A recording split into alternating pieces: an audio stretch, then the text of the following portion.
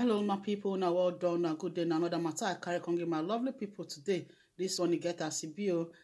You don't turn to fight for Imo State. So we don't know what they happen. The governor for Imo State, hoodlums, thugs, they don't go in house.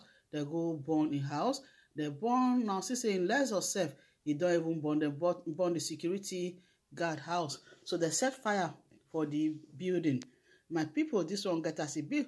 Now, I know say the previous governor Okorocha and this new governor, when they call Uzodinma, they be cat and dog, you know.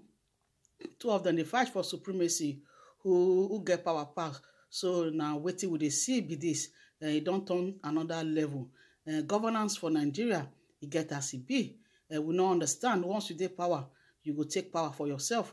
Once you come off of power, the power don't finish. So now, tussle between two persons when we say the day power now be this, but we don't understand the one way can result say now private property right now they destroy. My people make a let now watch the video. Now well done. One is get one house, one is Nepal, one is Royce. As you can see, his Royce, they'll burn it. The hoodlums are coming back. They said so. Hey! Okay.